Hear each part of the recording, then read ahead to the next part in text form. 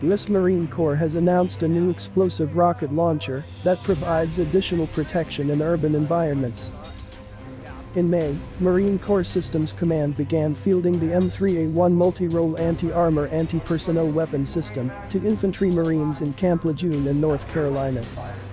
The MAAWS is a reloadable, recoilless rocket system designed to supplement existing shoulder-launched rocket capabilities. MAAWS MCSC Project Officer Captain Christopher Adsett said, "The MAAWS is a reusable, long-range weapon that provides the capability to destroy armored vehicles, structures and fortifications, which will be useful for infantry Marines." MAAWS system comprises M3A1 Carl Gustaf recoilless rifle, which is a fire control system, and a backup reflex sight that Marines can use if the primary optic fails to function. It includes munitions that provide obscuration, anti-personnel, armor penetration, bunker, hardened facility penetration and illumination, as well as other destruction capabilities. MCSC Infantry Weapons Officer Chief Warrant Officer 4 David Tomlinson said, "It has the ability to fire, smoke, and airburst-style rounds. The capability will allow the warfighter to engage the enemy in defilade, reinforced bunkers and buildings." USMC noted, the MAAWS system is augmenting the Mk153 shoulder-launched multi-purpose assault weapon. Mk153 is a rocket system initially fielded to USMC in 1984 before it underwent many modifications in the 2000s.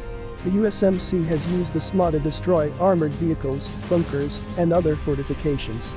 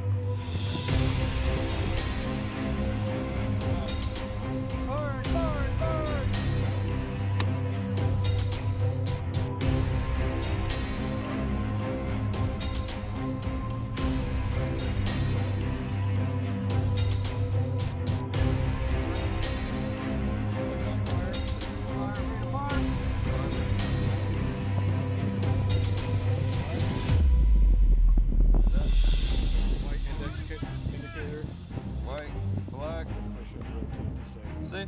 Just like that. Fire!